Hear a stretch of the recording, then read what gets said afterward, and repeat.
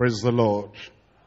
Rise up and prepare ourselves for the Bible study tonight, that the Lord will speak to your heart. You'll have the attitude of a real child in the family of God, the attitude of respect and honor in the house of God, in the presence of the Heavenly Father, that the word He teaches and the words He brings out will enrich your life, enrich your soul, as we pay maximum attention to the word we're hearing tonight.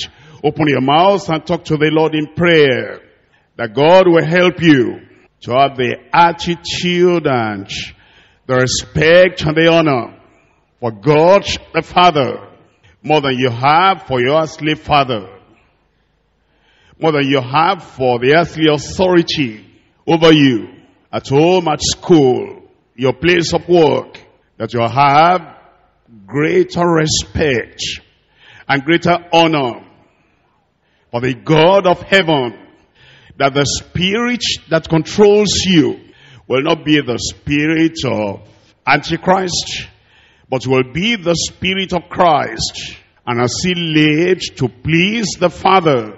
So it will be your desire, your ambition, and it will be your commitment and consecration, that you have that same attitude of Christ, our Lord and Savior, giving honor and glory unto Him, wanting to please Him in every thought, in every action, in every behavior, and wanting to have honor for His word, because He exalts His word above His name. So you want to pray that the Spirit of the living God will search you and see that your mind, your heart is focused on His word, on His will. You'll not be an hypocritical Pharisee that brought condemnation on themselves because they professed that they knew God, but in action and lifestyle, they acted and behaved like pagans, heathens, atheists, that didn't actually believe in the presence of God where they were. Hearing the word, believing the word, accepting the word brings blessing upon us. The condition of your heart will tell how much of the word you're learning, how much of the word sinking in, soaking in, receiving, how much of the word will control your life. How you receive is an indication of how much the word is going to work effectively in your heart. That God will also guide you and help you. There will be no wandering thought.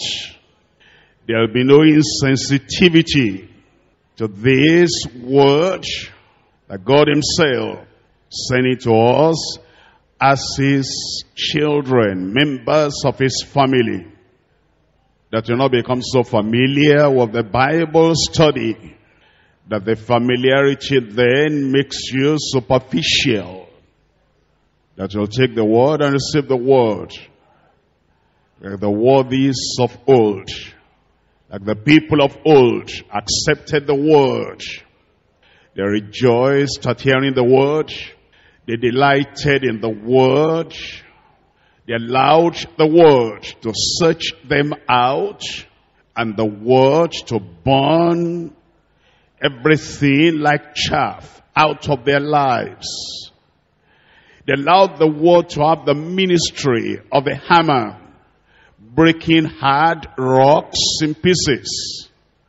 They allowed the word to encourage them, to comfort them, to lift them up, to stir them up, to lead them and turn them in the right direction. They allowed the word to be a light in their pathway. Let's have the same attitude, so that the Lord will keep on blessing us in the fellowship around His table as we eat and drink in His presence, so that the thoughts of our heart, the meditation of our hearts, the response to his word. As we learn, be acceptable unto him, and he'll find us faithful, dependable, loyal, obedient, God-pleasing children of God. There's power in the word, and the word that goes forth from him shall not come back until it accomplishes, except it accomplishes that for which the Lord had sent his word. Bring your whole heart, your whole mind, your whole personality to the word. Do not allow any private, personal thing that may be on your mind, on your heart, to disturb you, to sway you, or to make you go astray from full concentration on the word he teaches us tonight. Pray that God will so give you such love for the truth, that the truth then will take over your life and so work in a supernatural way in your life, as the word worked in such a spiritual way in the lives of the people that first heard before it came to you. The Lord is willing to bless those who come to him with a willing heart, with a ready heart, and those who look up to him as the Almighty God, those who exalt him as the Most High God, and they have that honor, respect, reverence for him. He looks at the condition of the heart of all the people that approach him, those who come to his presence. And when he sees people that honor him, that exalt him, that adore, that worship him, that do not have any distraction, any other ambition to lead them this way or that way, he delights in blessing such people. In Jesus' name we pray. Our great God in heaven, we thank you because even though you are great, so great and so high, that you would have been unapproachable except for the Lord Jesus Christ, who became the mediator between you and us. And because of what Jesus did on the cross of Calvary, forgiving us and cleansing us and blotting out the handwriting that was against us, because of that we can approach you and come in your presence without any fear and without consciousness of worthlessness. Lord, we pray as you accept also, we'll exalt you and worship you in spirit and in truth in Jesus' name. And as we come to study your word together tonight, we pray that you open the pages of the scriptures to everyone, and this word will benefit everyone in Jesus' name. Save those who need salvation. Sanctify those who are saved, and fill with the Holy Ghost the people who are saved and sanctified and committed to serving you and evangelizing their community in Jesus' name. Strengthen your people and make us steady in the things of the Lord in Jesus' name. The respect we ought to have for you, the honor we ought to have for you, the exaltation, the worship, the adoration we ought to give to you, more than we respect and honor people here on earth. Help us, Lord, to give to you in Jesus' name. We pray that you help us not to have the spirit of the world, the spirit of disregard and disobedience and disrespect for the Most High God. Help us, Lord, that we'll not have the mind or the spirit or the attitude of the Antichrist, but have the attitude that will follow you steadily all through our lives with honor, respect, and glory in Jesus' name.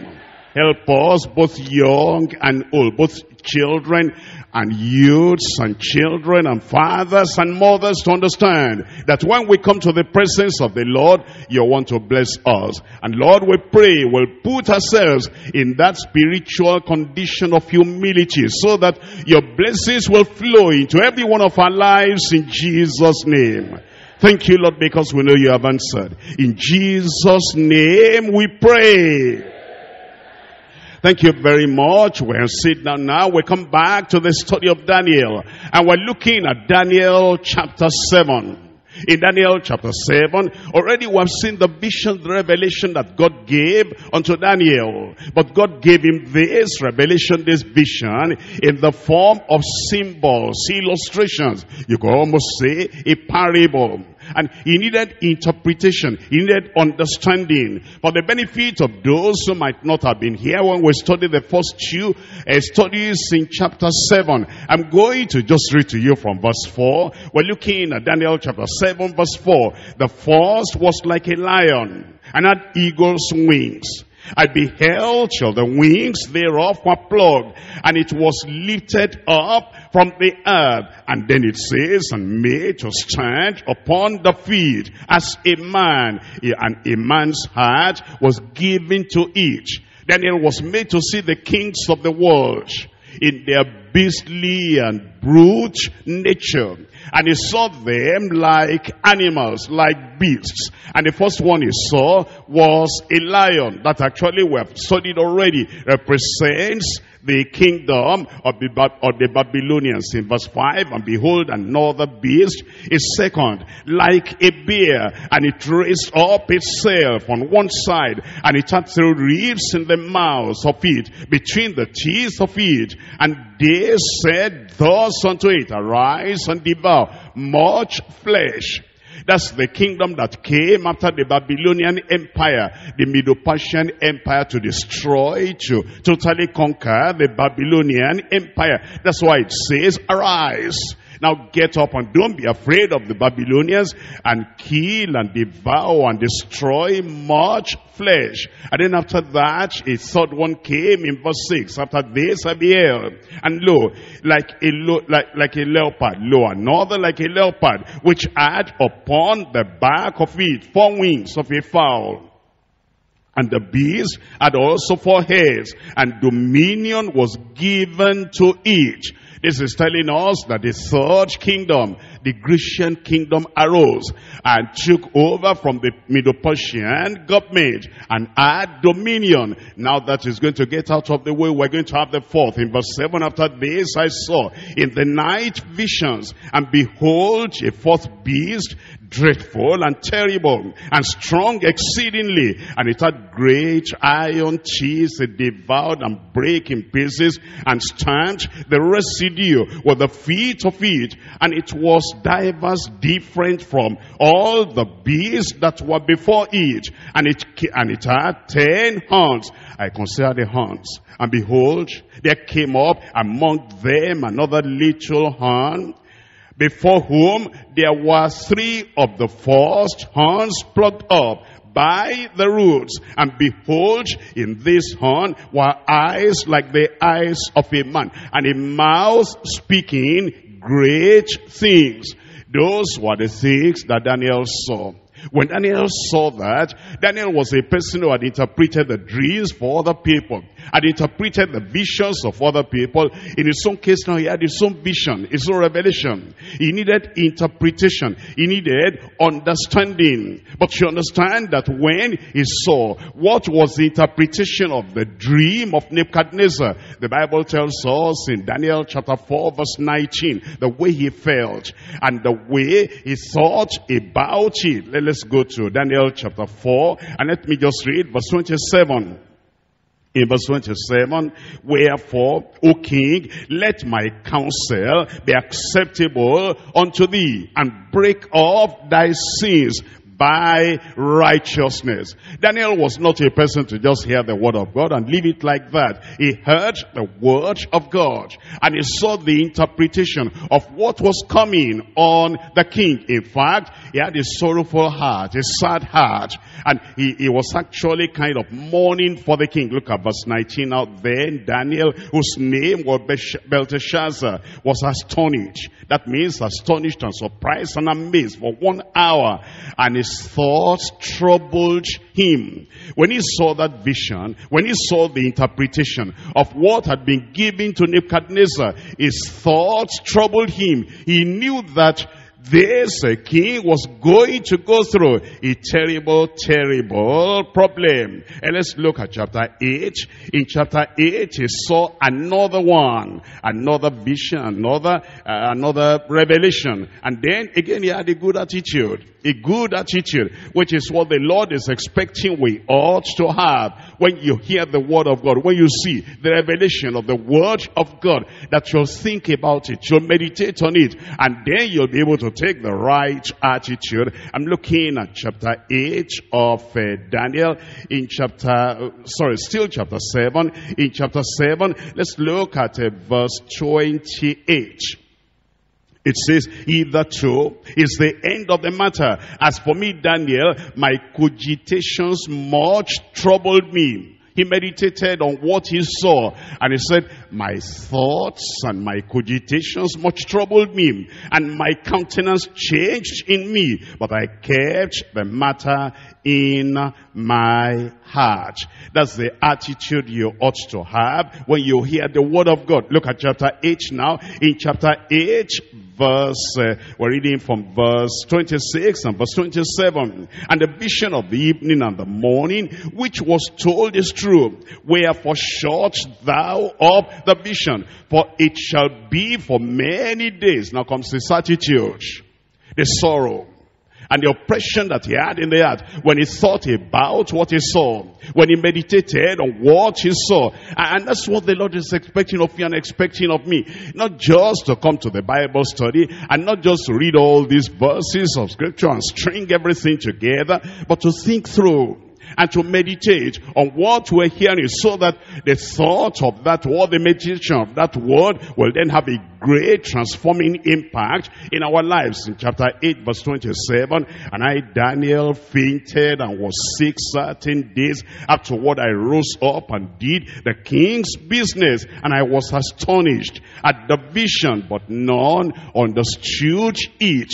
Other people did not understand what he had seen, but he understood because he thought about it. He meditated on what he had seen. And the Lord wants you to do the same. It is meditation on the word of God, the revealed prophetic truth, that actually will have a changing effect, a transforming effect, a salutary effect upon the heart of the people. Without meditation, everything we hear will look like we just gather up knowledge in the mind, in the head. And the knowledge in the head without meditation will not actually bring any fruit in our lives. Look at the importance of meditation on the word in Joshua chapter 1. Joshua chapter 1, I'm reading from verse 8. Joshua chapter 1 verse 8. This book of the law shall not depart out of thy mouth, but thou shalt meditate. Thou shalt meditate. As we're looking at the book of the Lord, at the word of God, at the revelation of the vision that has given to us, is saying, it shall not depart from thy mouth. It's not just for the Monday night or Monday evening. It's not just for one day in the week. It even says over here, thou shalt meditate therein day and night, and thou shalt observe to do according to all that is written therein. It says that it's when you meditate on the word and you'll see the commandments in the word, the demand in the word, the challenge in the word, and then you'll be able to do as the Lord himself has committed into your hand and commanded you. And then it says, it's only then thou shalt make thy way prosperous, and thou shalt have good success. We're looking at Psalm 1 verse 2. Psalm 1 verse 2. Let me start from verse 1. Blessed is the man. How do we get blessed? Our attitude to the word of God will show whether we'll be blessed or not. And you know, the people of the world, they are not waiting for the blessings of God. They think they're sufficient by themselves. They think they can do everything, possess everything, go all the lengths and climb any mountain and descend any valley and achieve any success without God. That's why God is not in their thoughts. God is not in their mind. That's why they act in the world as if there were no God. But we know, we understand, if we're going to have success, if we're going to have any progress in life, we need God. We need His support. We need His help. We need His hand upon our lives. And without Him, we are nothing. Because of that, that's why He speaks to us. And that's the reason why we meditate on the Word. It says, blessed is a man that walketh not in the counsel of the ungodly, nor standeth in the way of the sinners, nor sitteth in the seat of discomfort, but his delight, his joy, his happiness, his desire, his delight is in the law of the Lord, and in His law what does he do? Meditate. How often? Day and night. Not only Monday night. You know, the reason why some people backslide is because they do not meditate on what they hear day and night. They do not think through on what they hear day and night. They are very constant in the Bible study. They hear, they read, they learn. They might even understand what they have read that night, that Monday night. But because of the lack of meditation on the Word, there's no change in their lives. There is no conversion. There is no salvation. There is no righteousness. There is no transformation. If we're going to have the benefit of the Word and the profit of the Word, it is when we hear the Word, we analyze it, we apply it to our lives, we believe that Word, and then we meditate. When you get back home, you think through, how does this apply to me? What have I learned today? What lesson have I learned therein? What change shall come upon my life as a result of what I learned tonight? It says His delight shall be in the law of the Lord. In His law shall he meditate. Does he meditate day and night? That's why it says in verse 3, and it shall be like a tree planted by the rivers of water, that bringeth forth the fruit, his fruit in his season. His leaf shall not wither, and whatsoever he doeth shall do what? Shall prosper. On the basis, on the condition of meditating on the Word that we have learned. I'm looking at Psalm 119, Psalm 119, verse 97. Psalm 119, verse 97. Oh, how I love thy law. It is my meditation all the day. Here is the psalmist saying, I really love the Word of God, and I meditate on that Word of God all the day. Can you see now, some people have been asking and wondering why. How can somebody be coming to the Bible study like this once a week, and it's very regular and constant, and yet there is no change in that person's life, and there's no evidence of salvation or righteousness. There's no change. There's any difference between now and 1 year ago in his life. The secret is this: it's not meditating on the Word of God. It's not meditating on the Word of God. How is it somebody comes like this once a week, and the faith level is going lower, and the righteousness is going lower, and the respect for God and the house of God is going lower, and it appears, it looks like somebody who does not have any touch of God upon his life. You know the secret why there's no meditation on the Word of God? Daniel meditated on the Word. Daniel answered, my cogitations troubled me, my thoughts troubled me, and I meditated on the Word. That's what the Lord is calling you and I to, that will meditate upon the Word we hear. Verse 99, I have more understanding than all my teachers, and for thy testimonies are my meditations. I come to the New Testament in 1 Timothy chapter 4. 1 Timothy chapter 4, we're looking at verse 15. 1 Timothy chapter 4, we're looking at verse 15. Meditate upon these things. You see, that's the Word of God. It says, don't just hear, don't just listen, don't just read, don't just study. Meditate. Think through about it. How does this apply to my life? What's the implication of this for me? And what will be the effect and the power of this in my life? Meditate. Meditate on these things. Give thyself, what's the next word? Tell me out loud. Wholly, completely, entirely unto them. That is the things to hear. You kind of plunge your life into that, and you allow it to saturate your heart and to influence your heart. That's the reason why we're not coming here for religious knowledge. We're not preparing you for school certificate exam in Bible knowledge. We're preparing you for heaven. And if you're going to get to heaven, we must meditate on the word we're listening to. And the meditation must have a transforming effect, a changing effect in our lives, so that it turns us away from sin, and it turns us unto righteousness and to the Savior. That's why it says, meditate upon these things and give yourself wholly unto them, that the profit may appear unto all. Take heed unto thyself and to the doctrine, continue in them, for in doing this thou shalt both save thyself and them that do what? Hear thee. We're coming back to Daniel now. Daniel chapter 7. As we look at the word tonight, and we look at what the Lord is telling us on prophetic insight into the times of the Gentiles. Prophetic insight into the times of the Gentiles. Nebuchadnezzar was a Gentile.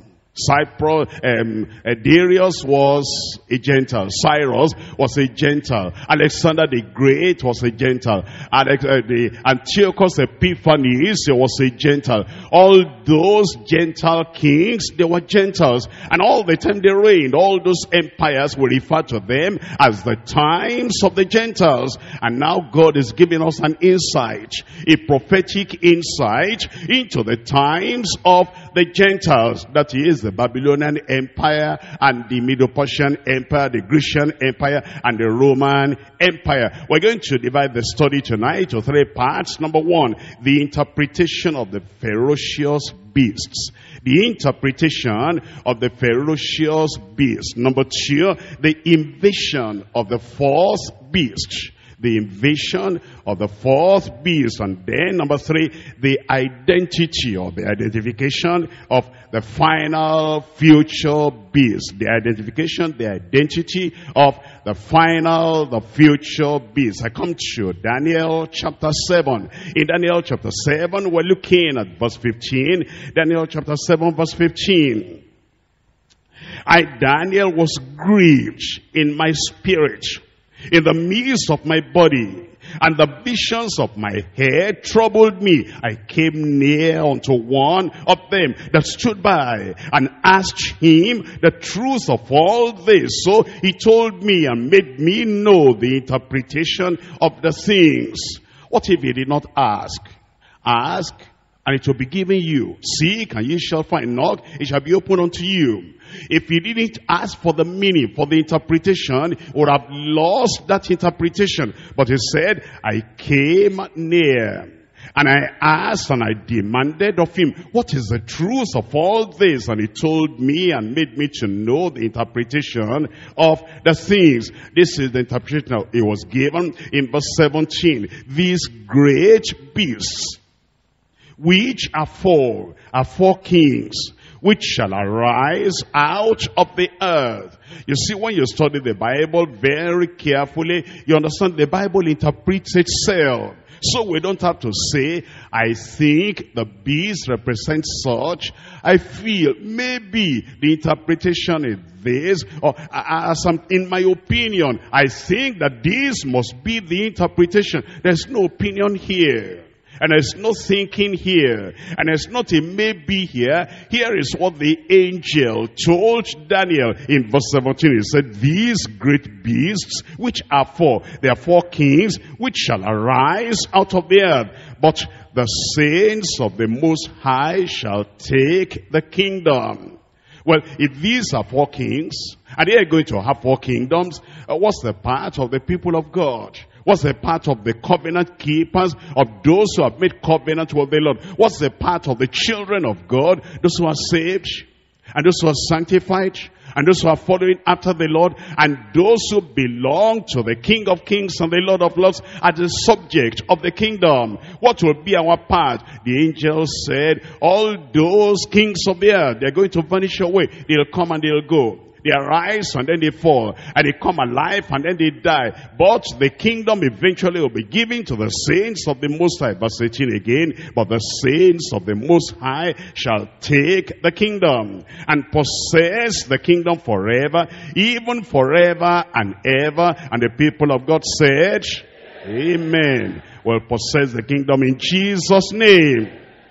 You see, this is always the attitude of Daniel. He always sought to find out the meaning of what he saw, the meaning of what was revealed unto him. He was not just a careless listener to the word of God that will just listen, as our people say, that the word will come in one ear and then go out the other ear. No, Daniel was a person that he wanted to know, he wanted to find out. That was the constant attitude of Daniel. Look at chapter 8 and verse 15. Daniel chapter 8 verse 15. And it came to pass, when even I, Daniel, had seen the vision and sought for the meaning, and sought for the meaning. What a good example, a great example and model for you and for me. That as he saw the vision and as he heard the words, he sought for the meaning. I want to understand this. I want to understand so I can apply it to my life.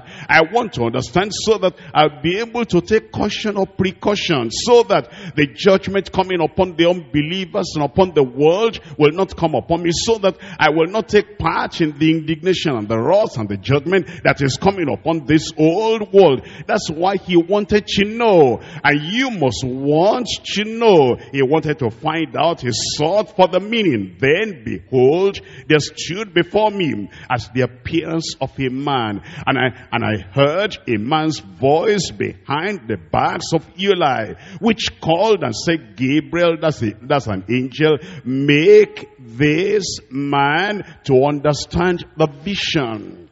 It was the desire of his heart, wanting to know, wanting to find out, that made angel Gabriel to be sent from heaven now to give him the meaning. Verse 17, so he came near where I stood, and when he came I was afraid, and I fell upon my face. But he said unto me, understand, O son of man, for at the time of the end shall be the vision. Angel Gabriel said, understand, thou son of man, because this will come at the end. Look at verse 19. And he said, behold, I will make thee to know. Behold, I will make thee to know. If you have a desire that you want to know, if you are not just coming to the Bible study because that's habitual, I'm just coming because I've always come and I always keep my record clear, I'm always present.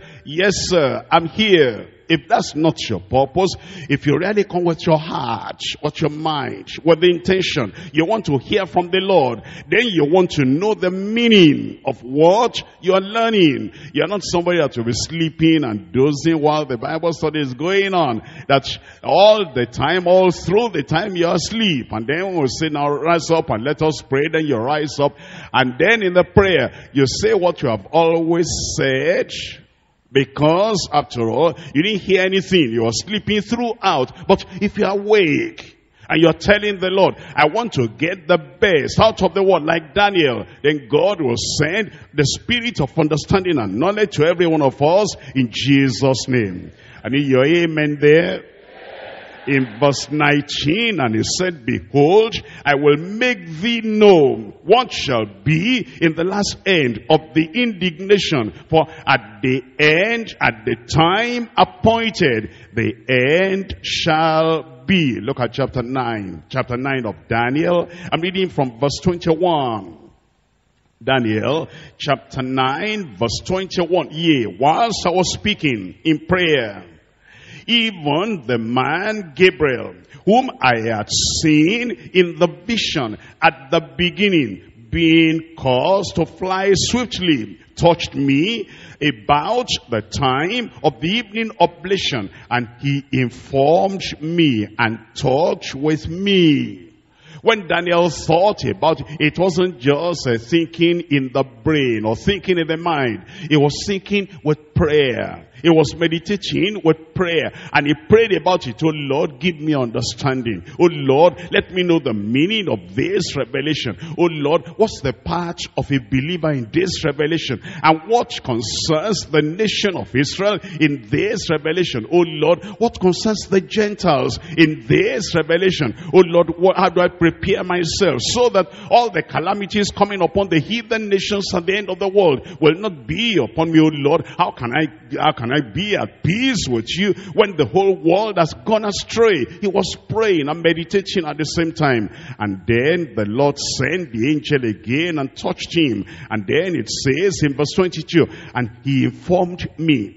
And he talked with me and said, oh Daniel, I am now come for to give the skill and understanding. He'll give us that skill and understanding in Jesus' name. I'm looking at Daniel chapter 10. Daniel chapter 10 verse 10. Daniel chapter 10, we're looking at verse 10. And behold, an hand touched me, which set me upon my knees and upon the palms of my hands. And he said unto me, O Daniel, a man greatly beloved, understand the words that I speak to thee. Understand the words that I speak to thee, and stand upright. And stand upright. You know you cannot stand upright if you don't understand the word of God. How to stand, how to take your stand, uncompromising against sin. If you don't meditate on the word of God, you're not going to know the danger of sinning. You're not going to know the peril, the judgment that come as a result of sinning. You're going to be as careless as those religious Pharisees in the synagogue at the time of Christ. He preached and preached and preached unto them. He didn't make any change because they didn't have understanding and they couldn't stand upright. In fact, Jesus gave the parable of the sower. He said, the sower went forth to sow, and he said the seed is the word of God. And when somebody hears and does not understand, then Satan will come immediately and take away the word that he hears, so that he will not be converted, he will not be saved. But it is when you have understanding of the word, then the grace of God will come into your life. Then you'll be able to stand upright. In that verse 11, for unto thee am I now sent, and when he had spoken this word unto me, I stood trembling. In verse 12, then said he unto me, fear not, Daniel, for from the first day that thou didst set thine heart to understand, you set your heart to understand. You tuned your heart to understand and to chasten thyself before thy God. Thy words were heard, and I am come for thy words. I'm come because of your words. I pray that you'll have this same attitude of Daniel. I said you have this attitude of Daniel. Then you have proper understanding of the word. And the understanding you have of the word will make you to act right and live right and go right in the right direction. And the understanding of the word will bring conviction. And that conviction will lead to conversion. That will lead to consecration because of the understanding that you have in the word of God. Without understanding, your head might be enlightened.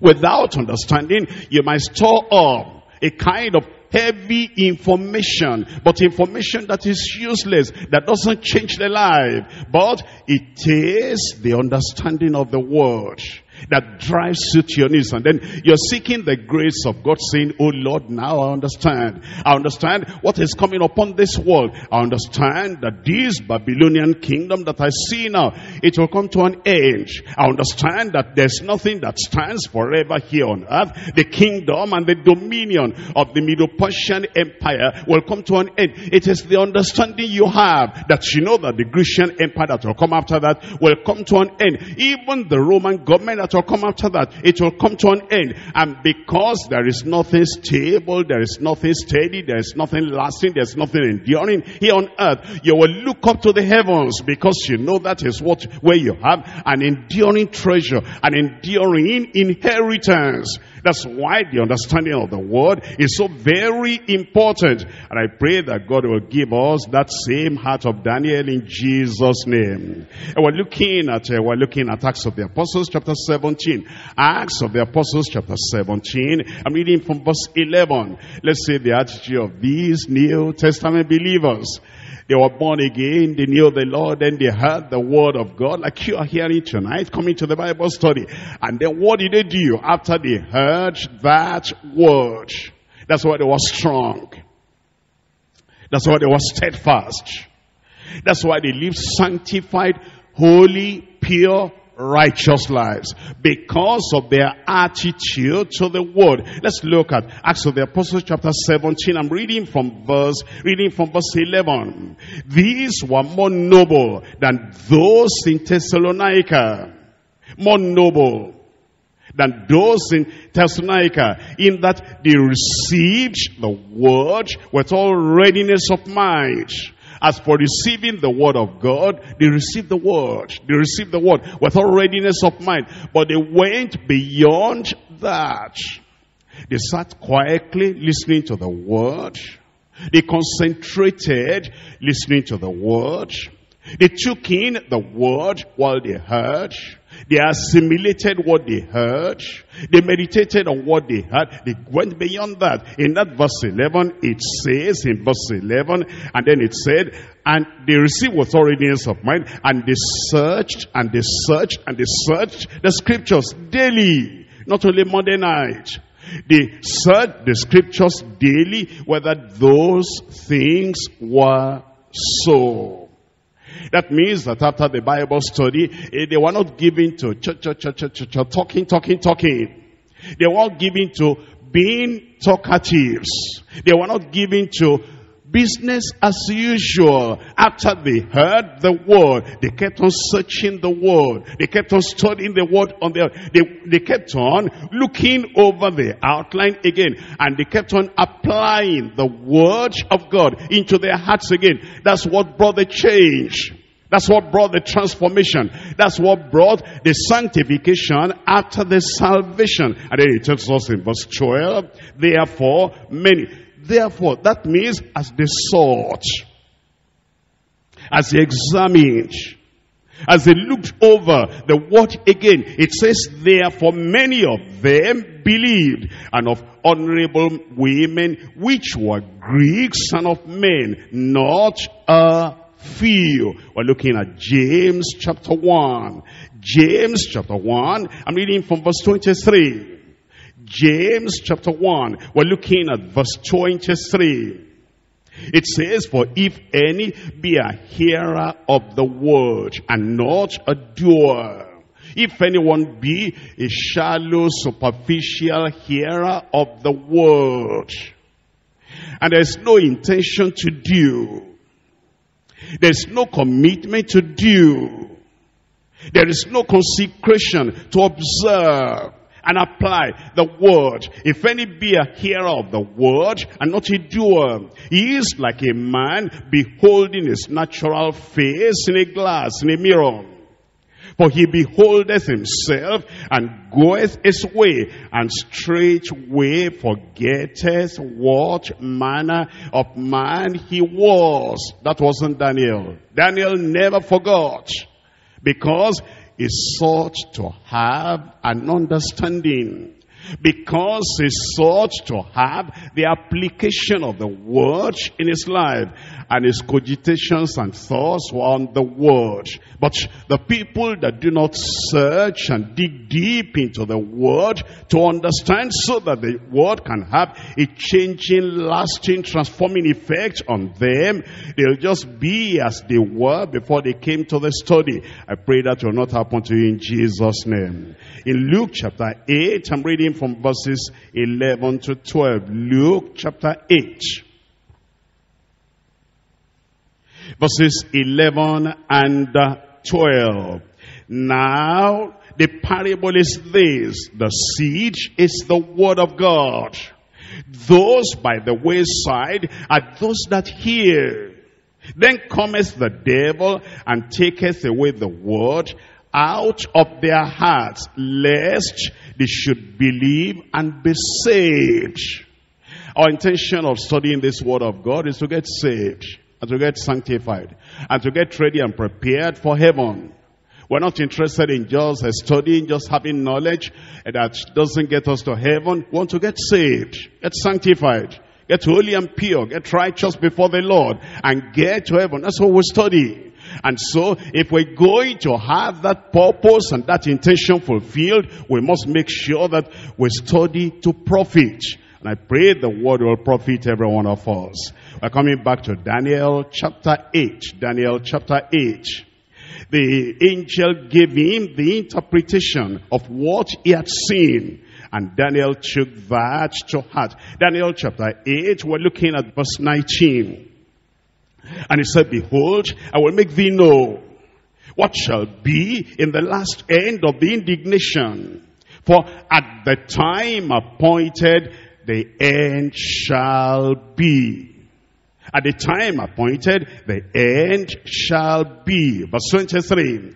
And in the latter end of their kingdom, when the transgressors are come to the full, a king of fierce countenance, understanding dark sentences, shall stand up. And his power shall be mighty, but not by his own power. And he shall destroy wonderfully, and shall prosper and practice, and shall destroy the mighty and the holy people. And through his policy also he shall cause craft, deception, deceit to prosper in his hand. And he shall magnify himself in his heart, and by peace shall destroy many.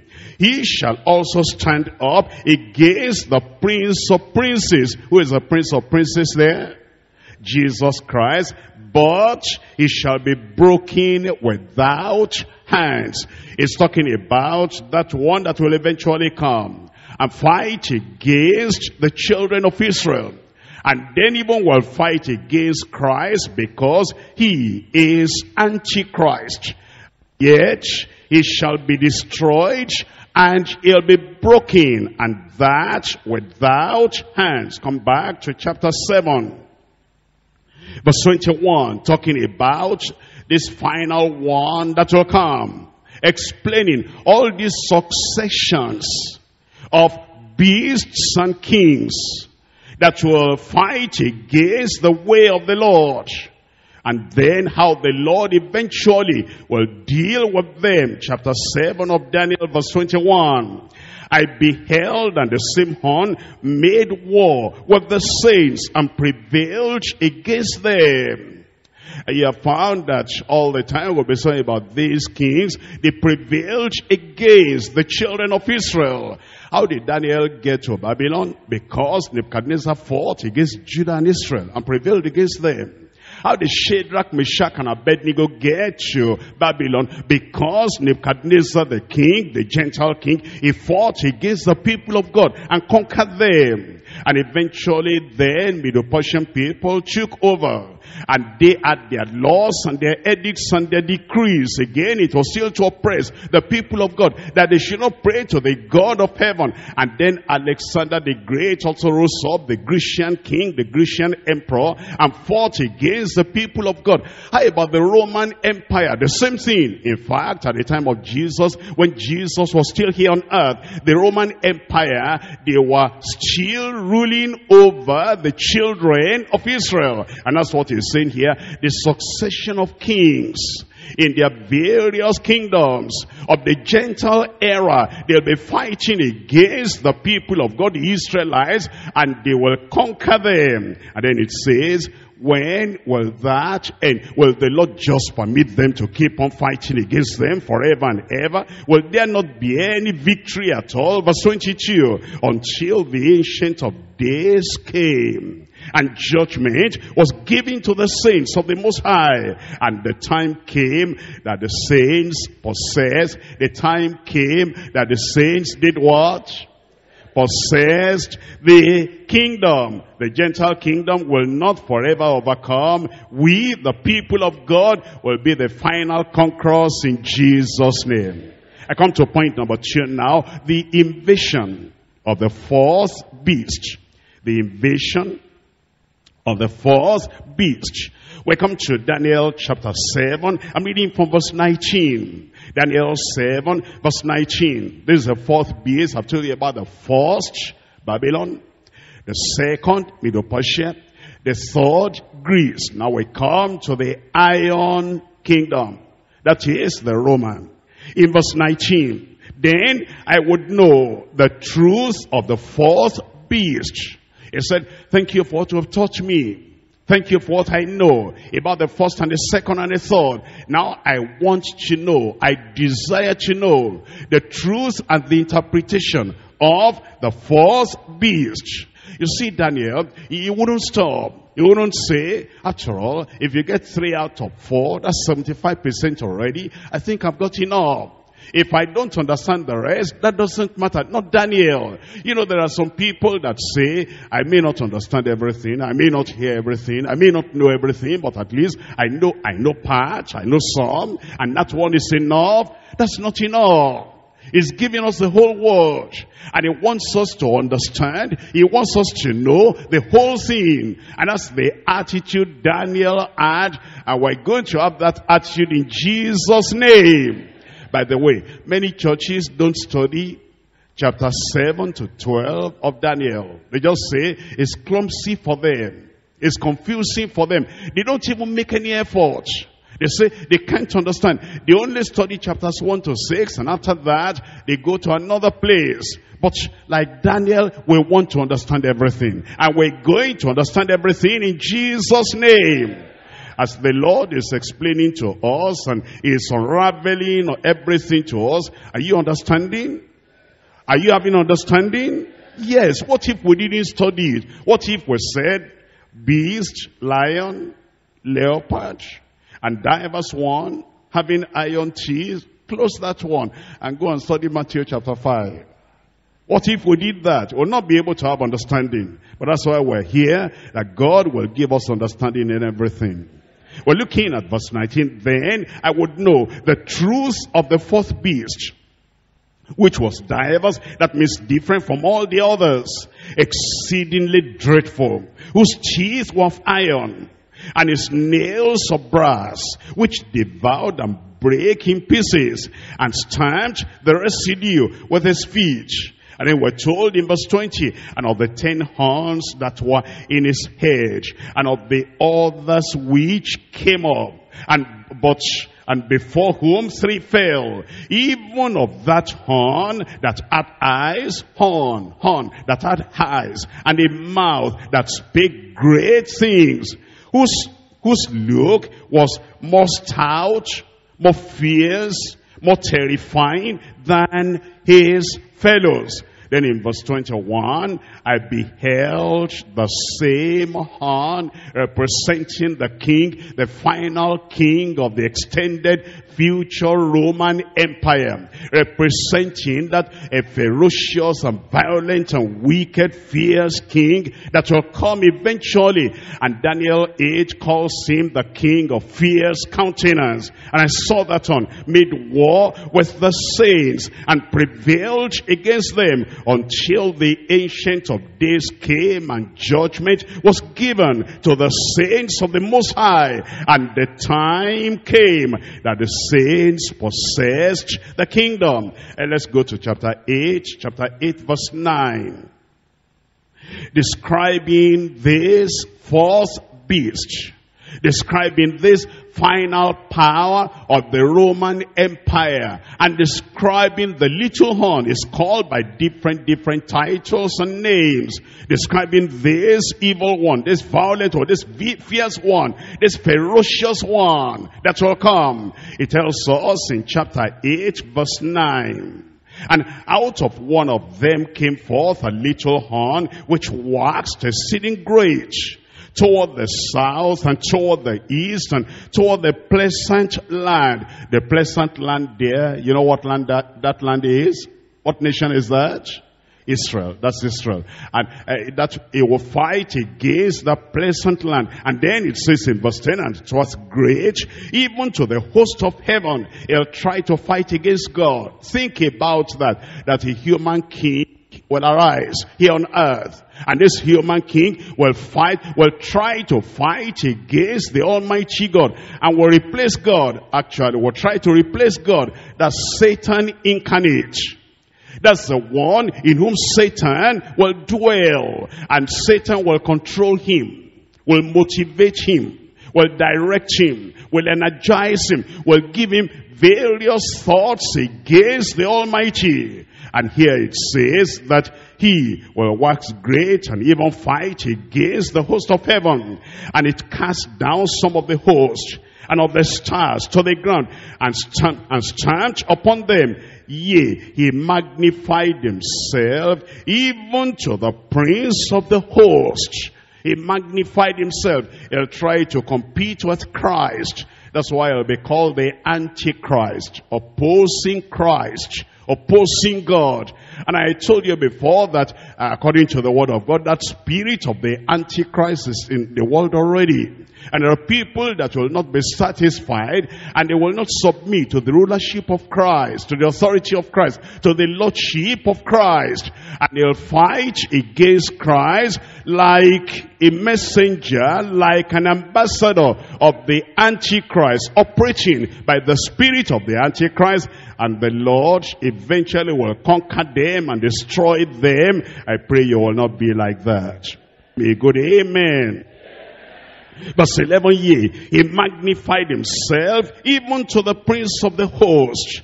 And by him the daily sacrifice was taken away, and the place of his sanctuary was cast down. And then in verse 12, and an host was given him against the daily sacrifice by reason of transgression, because the children of Israel themselves had transgressed. They had sinned, they had gone astray. Because of that, they will not be able to have the courage and the power to overcome this beast. But it says over here, and it cast down the truth to the ground. When the Antichrist eventually comes, that's what he will do. And the messengers of the Antichrist today, the forerunners of the Antichrist today, that's what they try to do. They try to cast the truth to the ground. But God will help you, you'll keep the truth.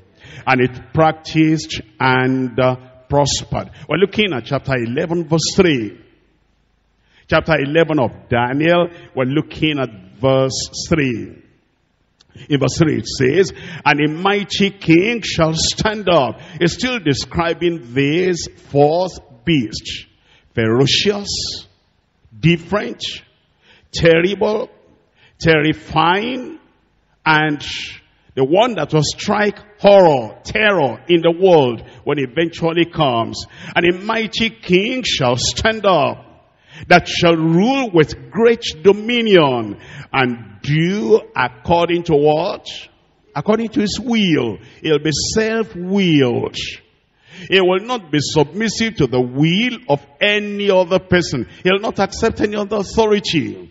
He will be by himself and will not accept the will of the Heavenly Father, the will of God. All he will know will be his own will. And that's why, you know the world in which we're living today. If you look around you very well, almost in every community, in every country, in any society, you find people that are self-willed. That they just say, I don't listen to anybody. I don't bow to anybody. I don't submit to anybody.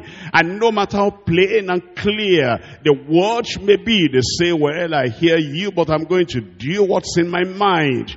That's why I told you the spirit of the Antichrist. Because the one that is to come, that king of fierce countenance, he'll have this as the characteristic of his life. He will do according to his will. Look at verse 16. In verse 16, but he that cometh, he has not come, but is coming. He that cometh against him shall do according to what? According to his own will. It is the first characteristic of the Antichrist when he comes. He will do according to his own will, and none shall stand before him. And he shall stand in the glorious land. He will even go to Israel. He'll not have any respect for the God of Israel. He'll not have any respect for the laws of God in Israel. He'll go to that glorious land, which by his hand shall be consumed. He'll bring real devastation. Look at verse 36. In verse 36, and the king shall do what? according to his will. We're told in verse 3, according to his will. In verse 16, according to his will. And in verse 36, according to his will. He will not bend for anybody. He will not bow for anybody. And if you find yourself that whatever word of God you hear, the word of salvation, the word of repentance, the word of restitution, the word of righteousness, if you find within yourself there is something on the inside saying, no, I will not accept the word of God. I will not bend to the word of God. I will not repent of my sin. I will not be righteous. I'm not going to worry myself about restitution. I will do what I want to do. Let the consequence come. You find that is the characteristic of the Antichrist. That is the spirit of the Antichrist. When he comes, this mighty king, this beast of a king, the king shall do according to his will, and he shall exalt himself and magnify himself above every god, and shall speak marvelous things, blasphemous things against the God of gods, and shall prosper till the indignation shall be accomplished, for that is determined shall be done. Look at verse 37. Neither shall he regard the God of his fathers. Neither shall he regard the God of his fathers. He'll think he's wiser than his father. He's more intelligent than his father. Even when the father is saying, my child, what do you know that I don't know? Where have you been? I've not been. Look at this word of God. Look at what the word of God says. He doesn't have any regard for the God of his fathers. And the desire of women. The mother may plead with tears on her face. And he'll just say, I don't care about it. And if you cry, you're just crying for yourself. Nothing moves them. Neither the firm authority of the father, nor the gentle pleading of the mother will move them. And that means that those people, they are having the characteristic and they're having the spirit of that Antichrist that is to come. And then it says, nor regard any God, for he shall magnify himself above all. And let's come to the New Testament now. We're looking at 2 Thessalonians chapter 2. 2 Thessalonians chapter 2. The Lord gives us very clearly in the New Testament this personality that is to come. What he will be and what he will do when he eventually comes. In 2 Thessalonians chapter 2, I'm reading from verse 7. For the mystery of iniquity does already work. Let's go back to verse 4. Verse 4. 2 Thessalonians chapter 2, verse 4. Who opposeth and exalteth himself above all that is called God. He'll exalt himself above God, and then he would oppose the way of God.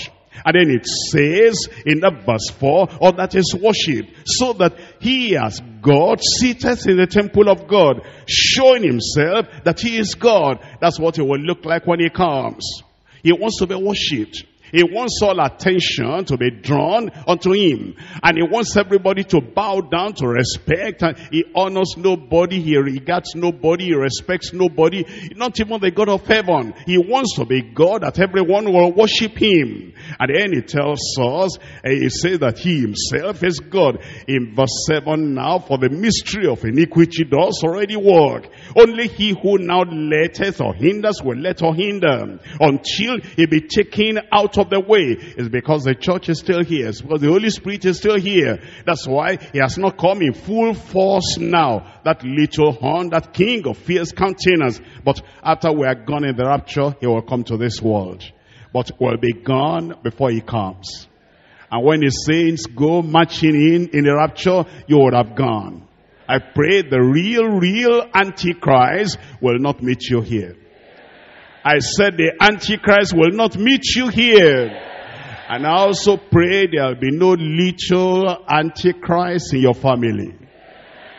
A little, when you have a child in a family that, the father will talk, the mother will talk, the senior brother will talk, the senior sister will talk, and then the preacher will talk. Everybody will be pleading, get saved and repent and go the way of the Lord. And says, no, I will do my will. I don't want to get saved. That's your religion. I'm above that. That's a little antichrist in the family.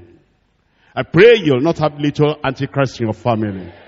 That the will of man, the human will, that will want to borrow and want to submit to the will of the Antichrist, God will crush it out in our families in Jesus' name. I pray we'll not have little antichrists in our church. When you have somebody in the church that we're hearing the word of God, and we're studying all this, that Antichrist is coming, and that the spirit of the Antichrist is the spirit of stubbornness and self-will. And yet we're told we study from Genesis to Revelation, and we open Old Testament, New Testament, and everything is so plain and very clear. The fellow will still say, I'll do my will. Say what you want to say and preach what you want to preach. I will not repeat. That's a little antichrist in the church. And I pray that God will deliver this church from those antichrists in Jesus' name. That God will melt every heart. And that the heart of men and women and children and youths and teenagers, that God will melt every heart and will submit to the Lord in Jesus' name. Because if we're going to take part in the rapture, there must be nothing of the Antichrist in our heart, in our mind, in our character. We must live the life that will show that the Spirit of Christ is in control, and the spirit of the Antichrist is not in control of our lives. Give me a good amen. For the mystery of iniquity does already work. Only he who now letteth will let until he be taken out of the way. And then shall the wicked one be revealed, whom the Lord shall consume with the spirit of his mouth, and shall destroy with his brightness, the brightness of his coming. We're looking at Revelation chapter 13. Revelation chapter 13, when that Antichrist eventually comes. Here is what he will do. Here is what the action will be, what the attitude will be. And I pray that as you learn all this, you will not submit to that Antichrist. You'll submit to Christ. You'll be a convert of Christ, a disciple of Christ, a follower of Christ, a saint of God in Jesus' name. We're looking at Revelation chapter 13. I'm reading from verse 5. The kind of talk he will talk, and the kind of bragging he will brag, and the kind of boasting that he will have when he comes. Revelation chapter 13 verse 5. And there was given unto him a mouth speaking great things and blasphemies, and power was given unto him to continue 42 months. That is 3.5 years. And he opened his mouth in blasphemy against God, to blaspheme his name and his tabernacle, and them that dwell in heaven. And it was given unto him to make war with who? With the saints. To make war with the saints, and to overcome them. And power was given him over all kindreds and tongues and nations. When the Antichrist comes, it will not just be having dominion, authority only on Israel. It will be upon all nations and tongues and dominions and the whole world. But God will deal with him. I said God will deal with him. Let's look at Revelation chapter 19 verse 19 and verse 20. Revelation chapter 19 verse 19. And I saw the beast. This is the same beast who I've been following through from Daniel chapter 7, chapter 8, chapter 11. Here is the beast again. I saw the beast.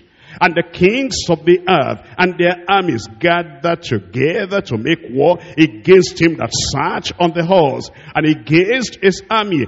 And the beast was taken, and with him the false prophet that wrought miracles before him, with which he deceived them that had received the mark of the beast, and them that worshipped his image. These both were cast alive into where? Into the lake of fire, burning with brimstone. I pray you'll not be under his control. You'll not be under his authority. Because those who are under his control, under his authority, they will go to that same place meant for Satan and his angels. I will not be there. I said I will not be there. By repentance and righteousness will not be there in Jesus' name. I come to point number 3, the identity or the identification of the future beast. The identity or the identification of the future beast. We're looking at Daniel chapter 7. Daniel chapter 7, I'm reading from verse 23. Daniel chapter 7 verse 23. Thus he said, the fourth beast shall be the fourth kingdom upon the earth, which shall be diverse, different from all kingdoms, and shall devour the whole earth, and shall tread it down, and break it in pieces. You know, there are some people that will say when the Antichrist comes, it would only war against Israel, only fight against Israel. They say Africa is not concerned.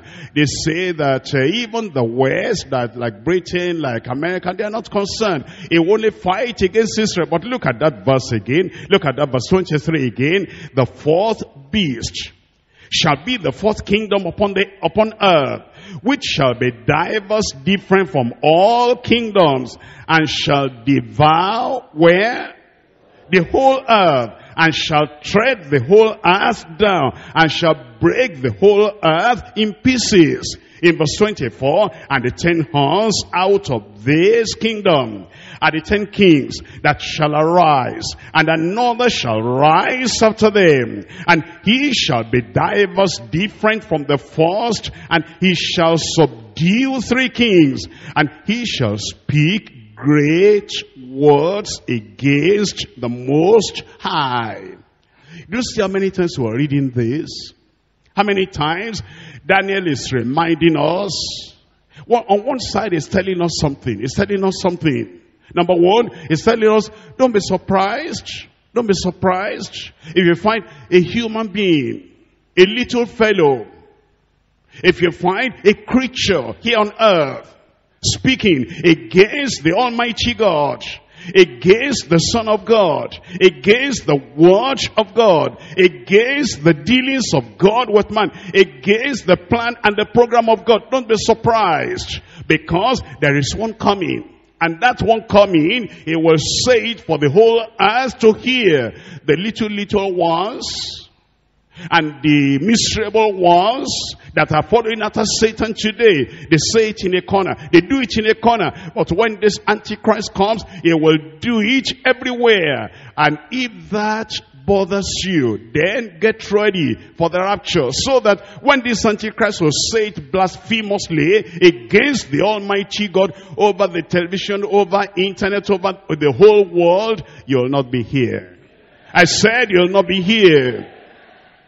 How do you feel if somebody stands in front of you and insults your mother and calls your mother a bad name, terrible name, shameful name, disgraceful name, and paints your mother like somebody not to talk about? How do you feel? You feel very bad. Am I right?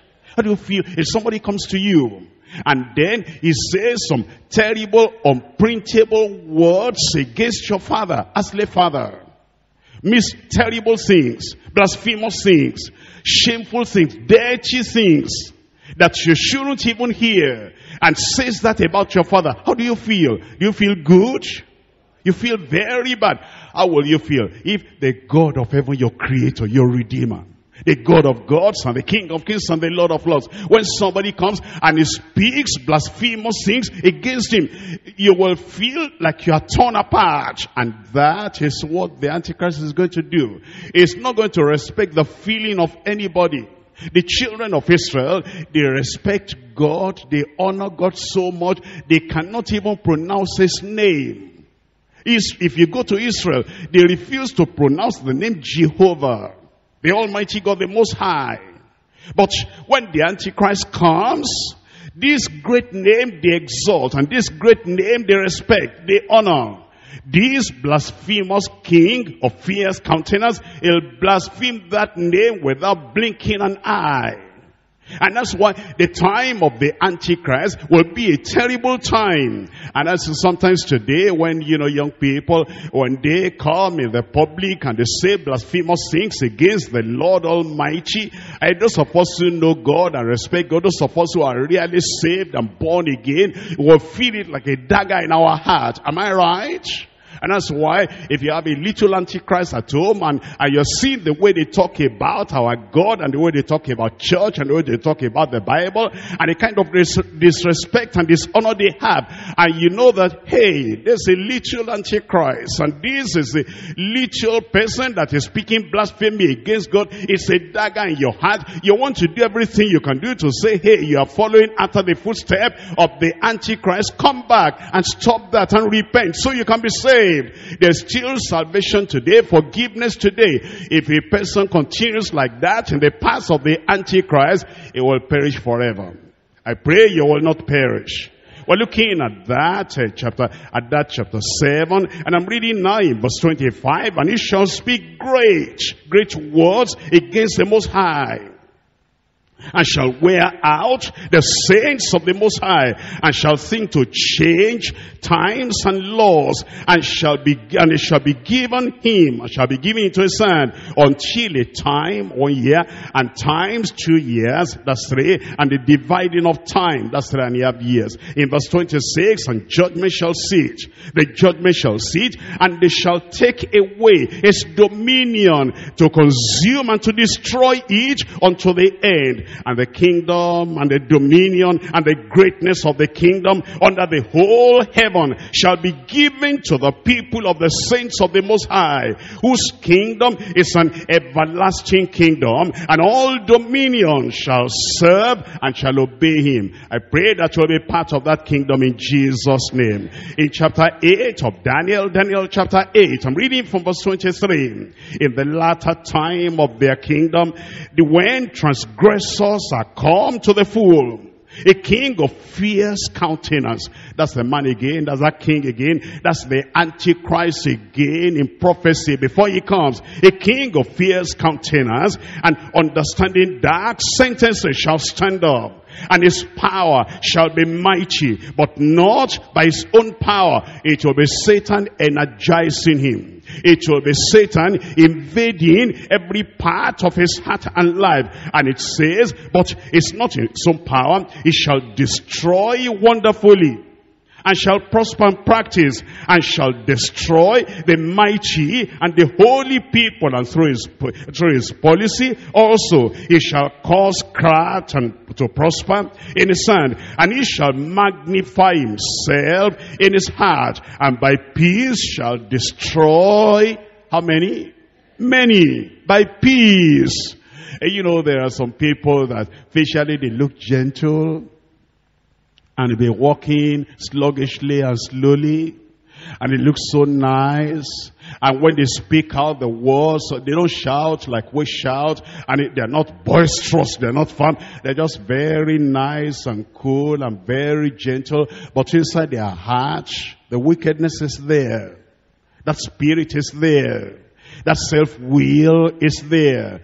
They may not even argue publicly. They may not even, oppose anybody openly. They're not confrontational. That's how the Antichrist will start. He'll be a kind of person that welcomes people and draws people and embraces people, so that with that kind of pretense, he'll be able to deceive people. And that's how, sometimes you watch your children at home and they look so gentle and so submissive. And if we say, is your child born again? Oh, my child, she's born again. He's born again. And then when you hear that they do something terrible, you say, no, cannot be my child. And when you investigate, you find that thing was done. It's true. You say, my child, what happened?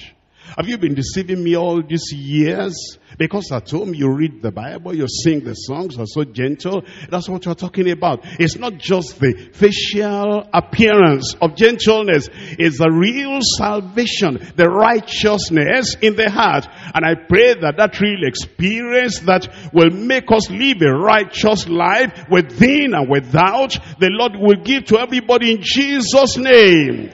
And it's not only the children, not only the youths and the teenagers, even the adults too. There are some times that if you look at how gentle some people are facially, superficially, you'll say this one is a real sanctified child of God, and it's not even saved.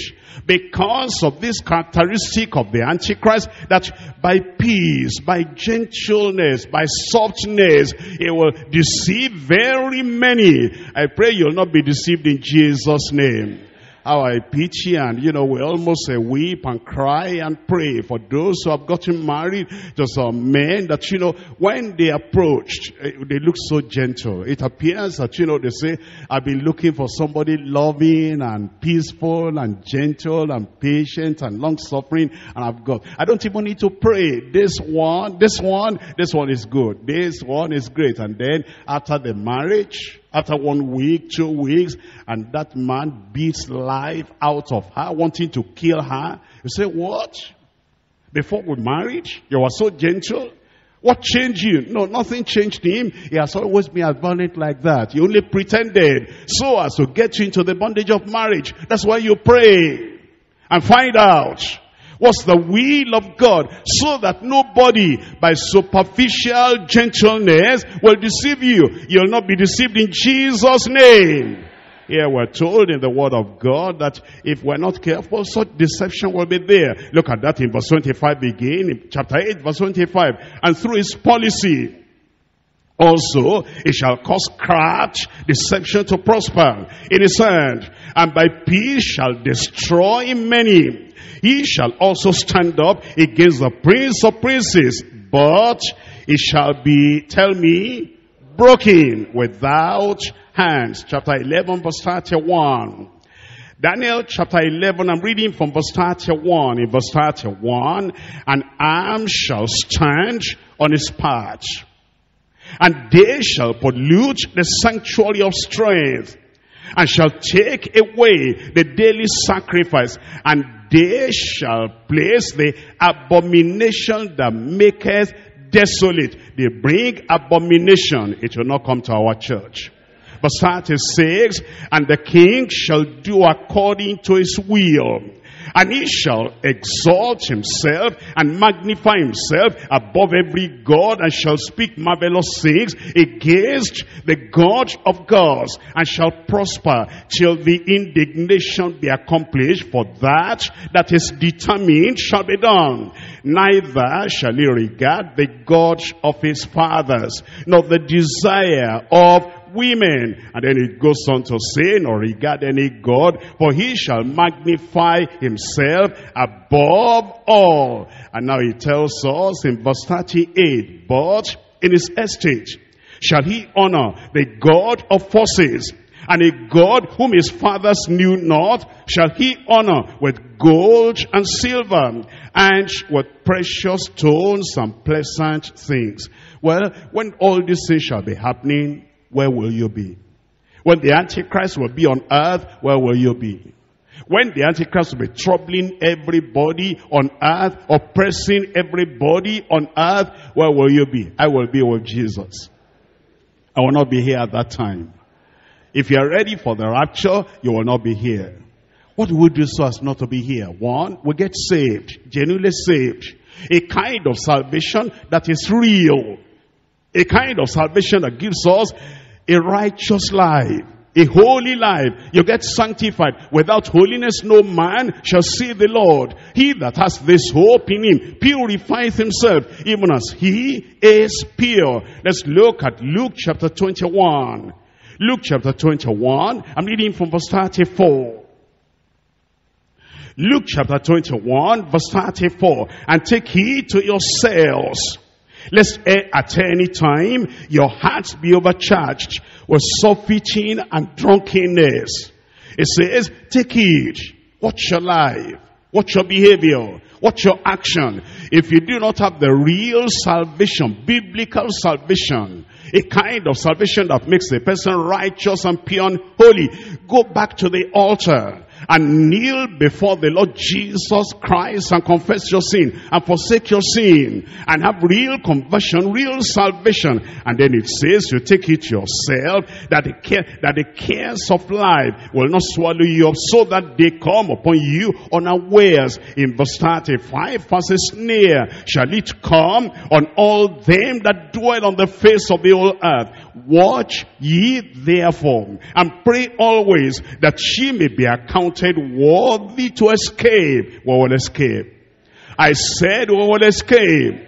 I've shown you all that the Antichrist will do when he comes, that a king of fierce countenance that will blaspheme God and stamp upon the people and war and fight against the people and want to destroy the saints of God, that is the children of Israel, and all the people who are here at that time. His dominion will be all over the earth to devour, to destroy, to devastate. But then it says now in verse 36, watch ye therefore and pray always, that ye may be accounted worthy to escape all these things that shall come to pass, and to stand before the Son of Man. Will be with the Lord. I said will be with the Lord. Why don't you then rise up and pray to the Lord and say, Lord, I don't want to be in this place when that future beast, when that king of fierce countenance, when that Antichrist will come to rule in this world. I don't want to be here at that time. Whatever is happening here on earth now, I want to have the experience of real salvation, experience of real sanctification, experience of holiness, experience of walking with the Lord. I don't want to have the self-will. I don't want to have the spirit of the Antichrist. I don't want to be a person that is hearing and hearing the word of God and yet will never change, will never repent, will never turn, and will never have salvation. I don't want to be here when that Antichrist will come. Don't you believe the word? Don't you know that this is the unchanging, infallible, eternal word of God, and that it's going to happen at the end of time? And this is the end right here now. You want to call on the name of the Lord, and the Lord himself will have mercy upon you, that you will not have the spirit of the Antichrist, the life of the Antichrist, the behavior of the Antichrist, the blasphemy of the Antichrist, the opposition of the Antichrist, that you are going to live a life today that will show that you're a real child of God. Open your mouth and talk to the Lord in prayer. We have heard the word of God. We meditate on the word we've heard. We don't just hear the word of God and throw it away. We don't just hear the word of God and store it in the head. Apply it to your life and determine that the grace of God will be mighty in your heart. That you have the Spirit of Christ, the Spirit of God, the Holy Spirit, that will fill your heart with peace, with love, with joy. That the character of Christ will be reproduced in you, so that when Christ will come, you'll be ready to go with the Lord. Pray that you'll not just be a religious Pharisee, a religious Sadducee, a religious churchgoer, just coming to church, nominal, superficial, the word of God having no effect, no transforming power. Pray that the Lord will make you respect and honor God. That all the shallowness and pretense, the Lord will take it away. That your life will be so convincing to bring other people to the Lord, even before you preach to them.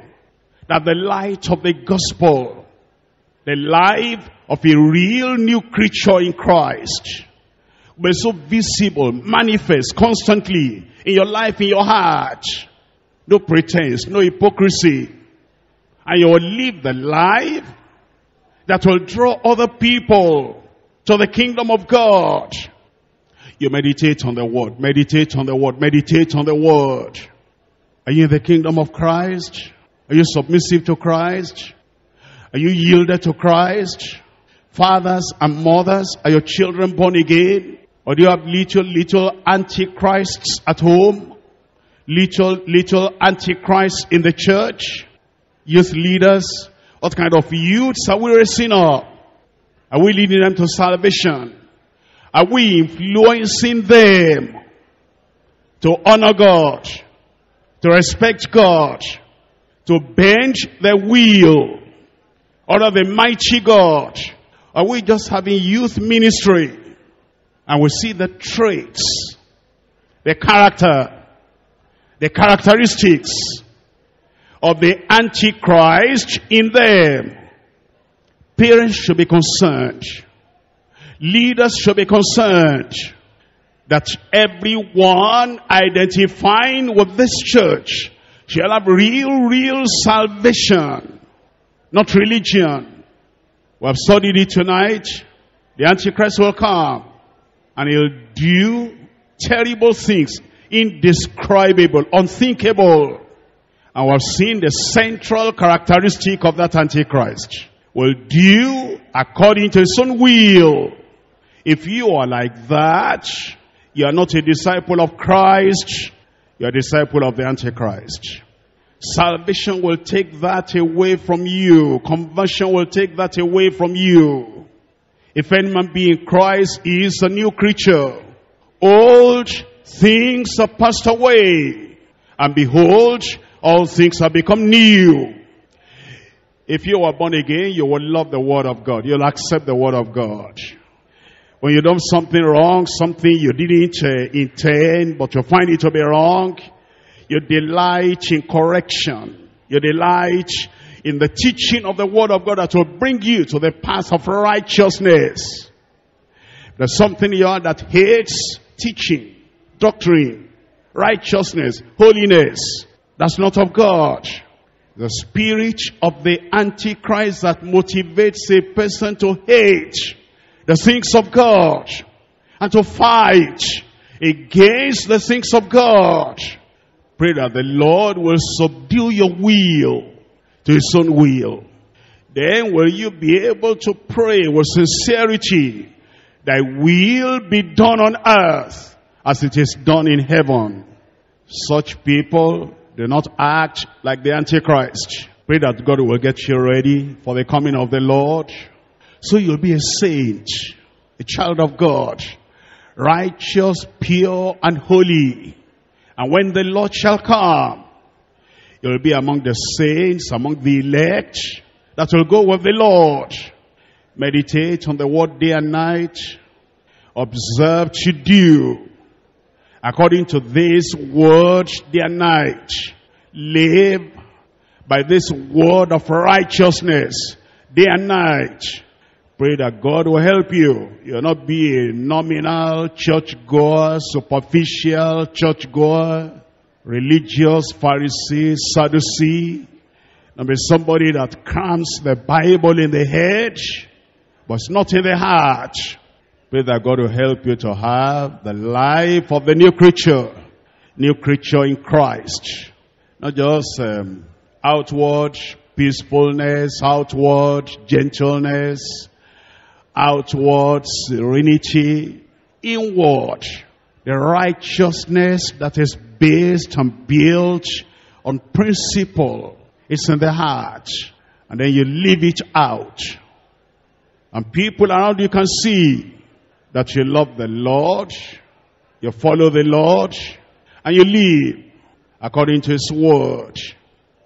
And you'll be like Daniel. And thereafter, every day, searching daily to deepen their experience in the Lord every day. And their lives and your life will be pleasing unto the Lord Almighty. Pray that God will help you to live a life pleasing